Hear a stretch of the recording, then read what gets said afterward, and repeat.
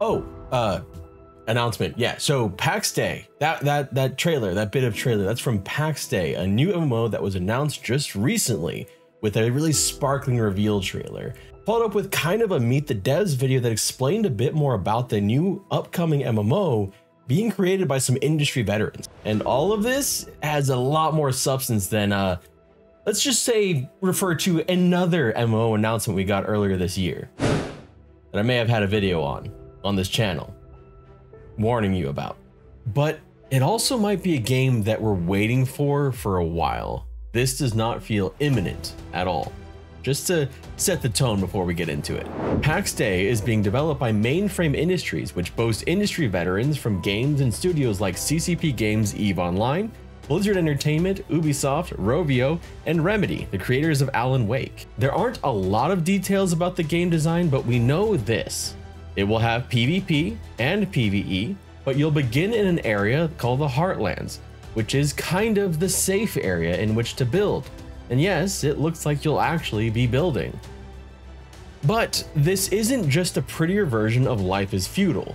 Some of the still images from the website show downright terrifying monsters. Like, look at this thing. What in the Starship Troopers rejected design is this thing? I don't want to run into this thing ever.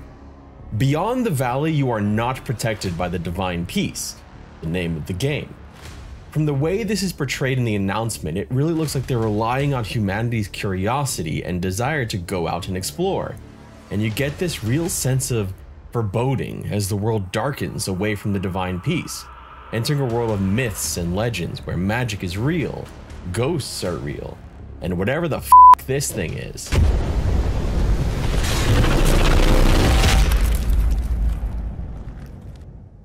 The game is being built from the ground up with social interaction at its core, while building on new tenets in the industry. It looks like it might be positioning itself as a bridge between older, more social sandbox MMOs like Ultima Online and, well, EVE to a newer game. We know that it's going to be created in Unreal, and they're calling it a social sandbox game. That it is designed with human interaction and social play at its heart. Well, but still my fluttering heart, because when I think of social sandbox MMOs, there are two games that really stand out to me.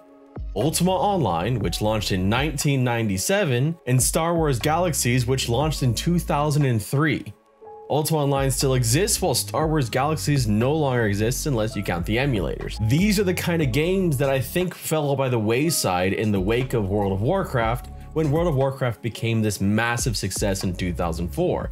No one wanted to go back and try the sandbox elements because that was obviously not what the audience was showing they wanted when millions were playing World of Warcraft and you maxed out at like 250,000, 300,000 in Star Wars Galaxies and Ultima Online. This alone is a bit of an interesting thing for me to see this game in development, because it's a game that I had thought was gone. It's the type of game that I thought no one was going to take a chance on anymore. But there's always a but, right?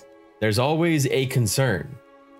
And my concern comes with how they plan for you to play the game. It comes with the team's eye towards new technology, how they would expand the game out from PC to consoles, and yes, the dreaded phrase, mobile devices. But how they plan to do this is interesting, so perhaps don't write off the game just yet as just another mobile port. First, they're actually building it for PC and then looking towards other things later. They're looking at making this game playable via cloud gaming platforms.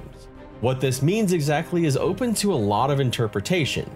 In the past, this has led to a reduction in controls to make games more adaptable to on-screen controls on mobile devices, and as you see in the trailer here, it does look fairly simple. But they have also talked about how this will kind of be a blending of the casual player and the hardcore player, finding that sweet spot in the middle.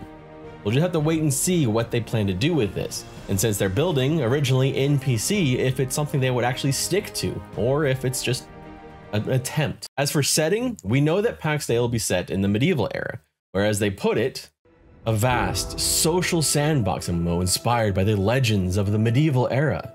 Here, myths are real, ghosts exist, and magic is unquestioned.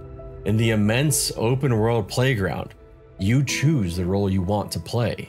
Immerse yourself along with thousands of other players as you explore the land, build your home, forge your reputation, and craft your own stories.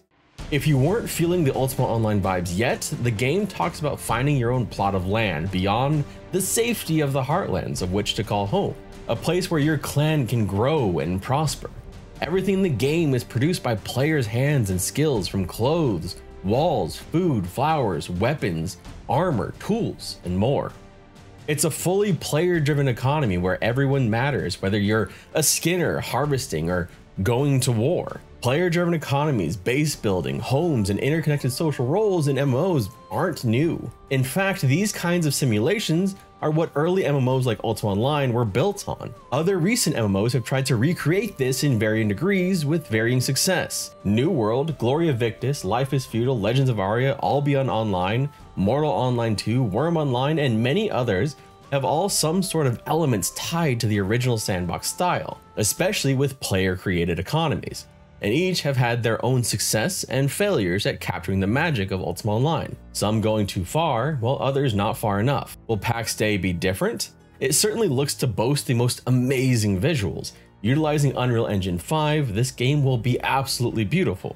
But are you excited for Pax Dei? They're taking alpha signups right now, so if you want to run over to the website and sign up, what's the harm? They also have a Discord open, so if you want to have input on the game, you can join their Discord. They're even going to be doing an AMA here soon. One thing is for sure though with Pax Dei, they're trying to build a world.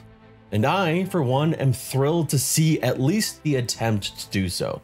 I'm excited to jump in and see what they have to offer.